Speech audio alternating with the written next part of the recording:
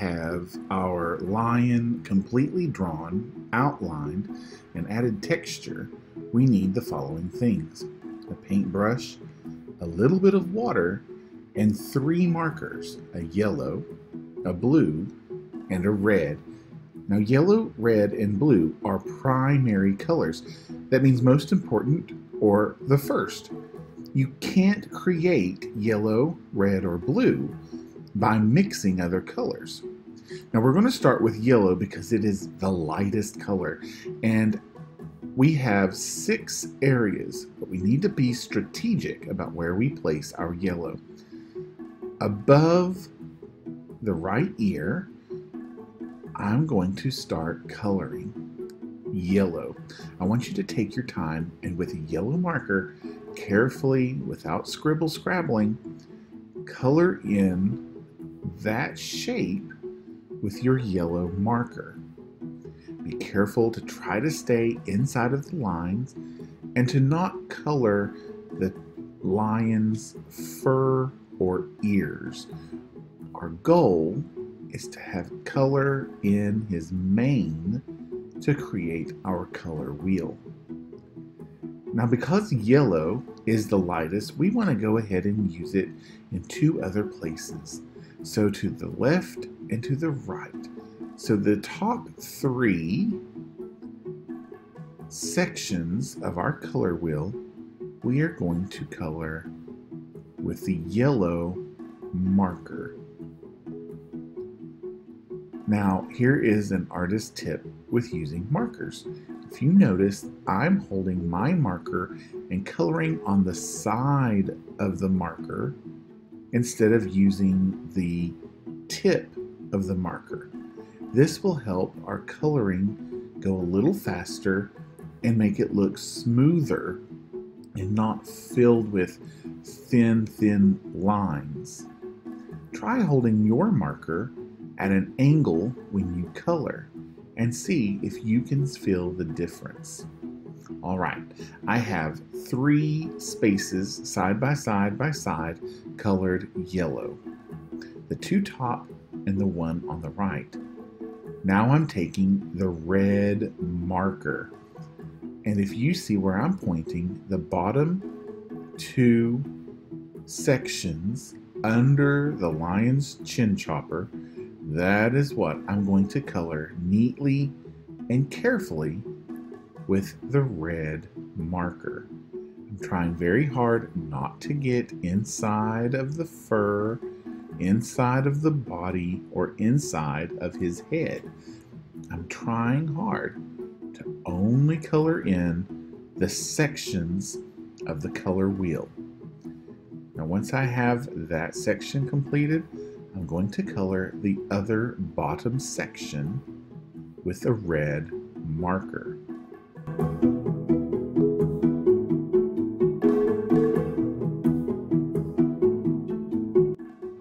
I'm now going to take my red marker, I've got the bottom 2 colored, and I want that yellow space on the right, and I'm going to use my red marker to color over top. And it's okay for this project not to color it in completely.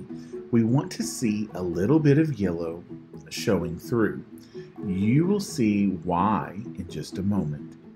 Now, my final color is, of course, blue, and it is the darkest. So that one section of our color wheel that is still blank, I'm going to color it neatly with my color blue marker. Remember, take your time. We don't want scrabbles, and this is an excellent opportunity to practice holding your marker at an angle for good coloring. Now that I have my blue section colored, I need to color some blue on this one red section next to my blue section. And just like when I overlap the colors before, I want a little bit of red peeping through. And above that, next to the blue section, I'm going to use my blue marker again, and I'm going to add some blue on top of that one yellow section. Now that I have all sections colored with marker, I'm going to use a paintbrush and a little bit of water, and I'm going to start painting water on top of the yellow section. And you'll discover that we're turning the marker that's on our paper into paint. Carefully brush over every area of the yellow section with water, and go back and get more water if you need it. Once you're finished with yellow, move on to the red and yellow mixture and do the same thing. What color did you create?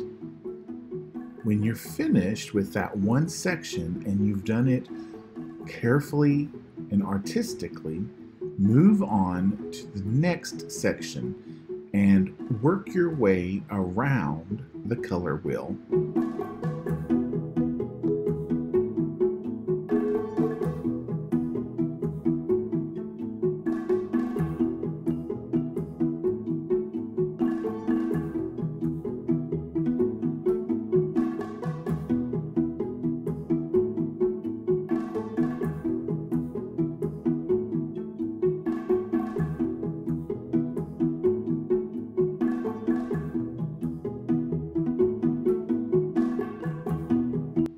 What colors have you created by mixing our primary colors? Orange, purple, and green are called secondary colors because they're made by mixing two primaries.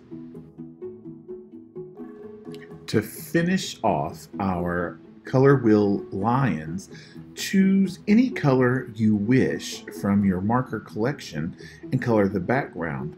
Add some water to turn it into paint.